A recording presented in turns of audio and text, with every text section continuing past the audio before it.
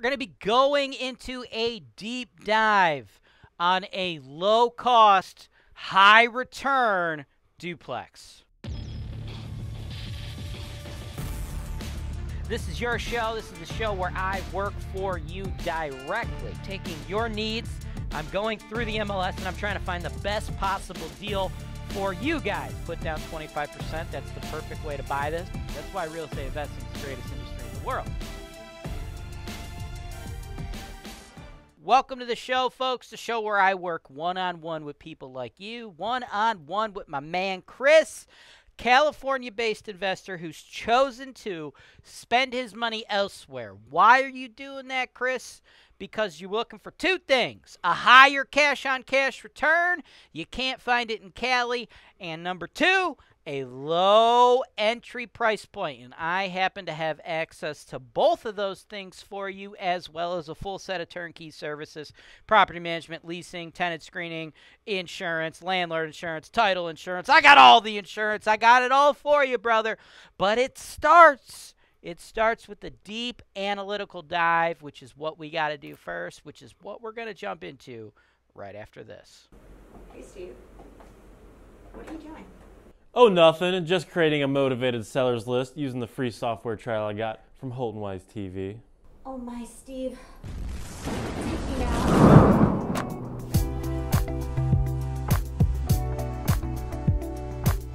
HoltonWise, real estate investing made easy.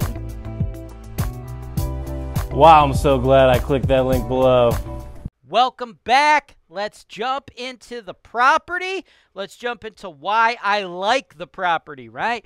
13320 Kirton Ave, Cleveland 44135. 96.5, been on the market for 27 days. This is probably going to move quickly, okay? They originally had priced it like higher, and then they dropped it down. And I think it's got to come down just a little bit more. But this is a solid deal, right?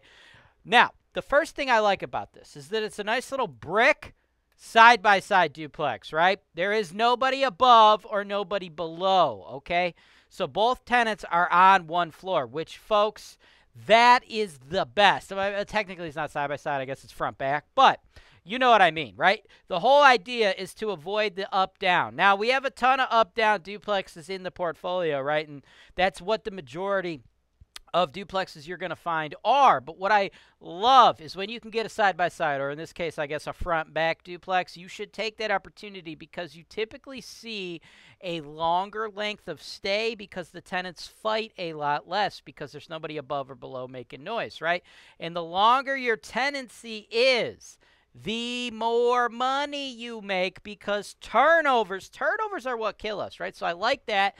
I also like the fact that this is a brick duplex, right? You know, they're doing a lot of the lead inspections and things like that on properties built before 1978 in the Cleveland market, right? So if you can get a brick property, right, you're dealing with a lot less lead-based paint issues, right? This is a new build, right? Now, I know a lot of people out there, like, especially people from, like, California in areas like that are like, new build, it's built in 1962, that's ancient. Well, in Cleveland, that's not really that ancient, okay? In Cleveland, we got a lot of stuff built in the 20s, right? So 1962, so it's a little bit newer, right? So, brick, side-by-side slash front-back layout, newer build. That's why I like this property. Those are the things about the property I really like. As far as the neighborhood goes, solid, C-grade neighborhood, dude. We got friggin' hundreds and hundreds and hundreds of tenants in this area.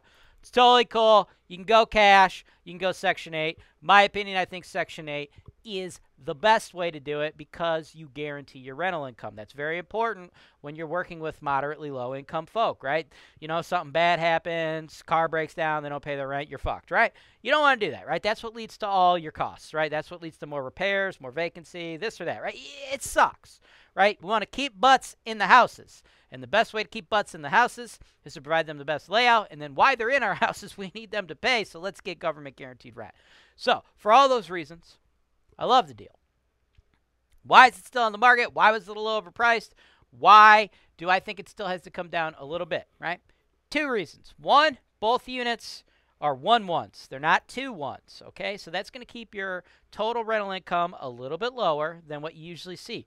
A lot of times on this show, the majority of the inventory we have are up-down duplexes that are 2-1, right? That's the most common build out here in this market, right?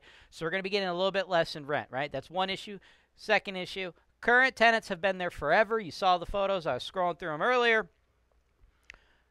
They're not paying a lot of money. The units are not amazing, right? The current tenants are paying $4.99 and $4.25, right? So that small amount of money, I think, is going to make investors shy away from this, which should help us get the price down a little bit. And the price needs to be down a little bit because our total overall long-term market rent is going to be a little bit lower than it could have been if they were 2-1s, right? Long-term, since both units are 1-1s, we should be able to get $650 a unit, right? If these were 2-beds, we'd be getting an extra $200 total a month. But we'll make up for that with the side-by-side layout. We'll make up for that with the brick. We'll make up for that for the newer build, right? Plus, we're going to get a lower purchase price, in my opinion, right? So, long-term, $1,300 comes in, $15,600 for the year. Running your normal fixed and variable expense estimates, I believe this thing should reasonably kick you $7,280 a year on average, right? That's a reasonable expectation of performance. The price, I don't want you to pay $96.5. I think we got to pick it up at $90. If we pick it up at $90, you only put down $22.5.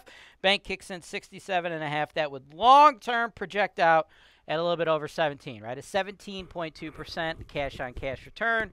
Now the question is, how do we go from $4.99, $4.25 up to $6.50? I think we do it by slowly increasing the rents. You don't want to just kick those folks out because then you got to redo their units, right? If you're going to rent them to new people on Section 8, you got to probably spend $5-ish at least, if not 10 a unit to make it look pretty. Those tenants have been in there forever. So you don't want them to move out, but you also don't want to have them get the friggin' apartments for free, right? So what I like to do, upon takeover, upon acquisition, sign them both up to a 1-year lease, keeping rent the same. The reason you want to keep the rent the same and sign them to a 1-year lease is because that is when a landlord is the most vulnerable, right?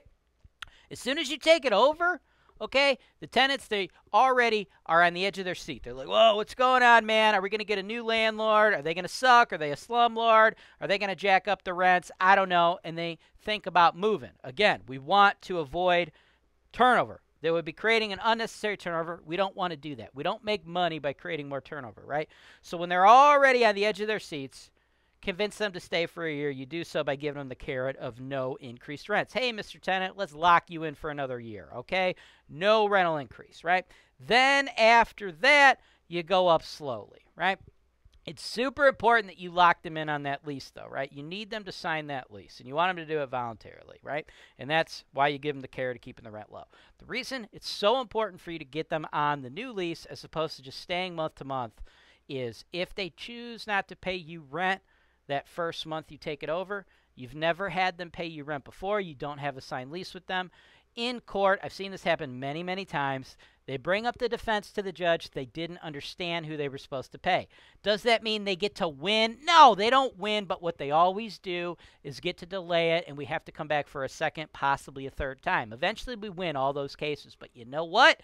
Every single time the HoltonWise team and the legal team, right, the attorneys, every time we go to court, we're sending you a big fat bill, right? So we want to have that lease.